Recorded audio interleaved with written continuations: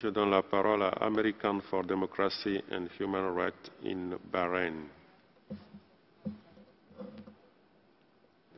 Mr. Vice President, technical cooperation is a leading program of the High Commissioner for Human Rights and is crucial to improve the overall human rights situation and practices in a given country.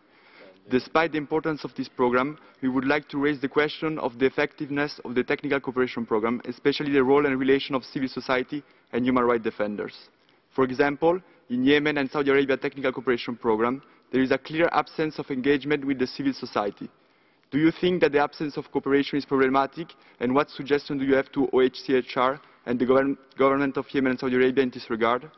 As mentioned in your report, there are 10 million people deprived of their liberty. The majority of these prisoners are in systems which are overcrowded and in conditions that do not meet international standards. Your report rightly states that the right to liberty and security and the obligation to treat imprisoned persons with dignity and humanity is widely recognized in international instruments as one of the most fundamental human rights.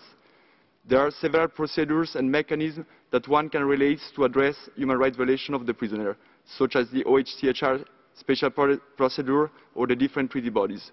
For example, we have received several reports from prisoners of conscience in Bahrain of human rights violations committed against them in a consistent and systematic manner.